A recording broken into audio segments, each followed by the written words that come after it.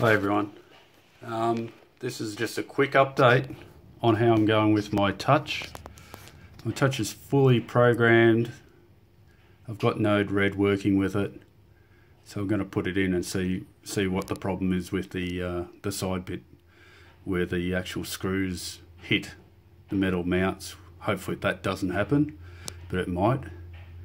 It's a pity that you can't get separate covers for these things, because it'd be awesome if you could get these in a retro side cover instead of a downwards cover like the Americans, because our switches go up and down.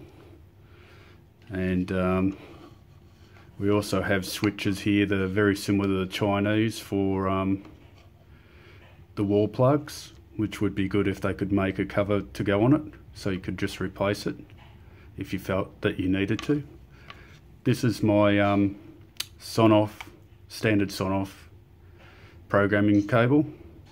If you notice, I've used hot glue on it.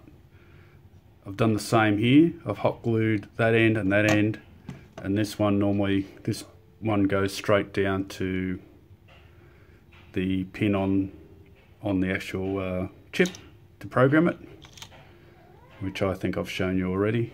Anyway, it's up there on the internet. You should be able to find that. Anyway, that's pretty much it for me. It was just a quick one, just mentioning to use hot glue to do that little job and save yourself a couple of dollars on buying a connector. Anyway, it's see you later from me.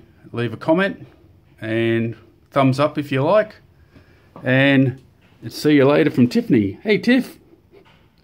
Hey.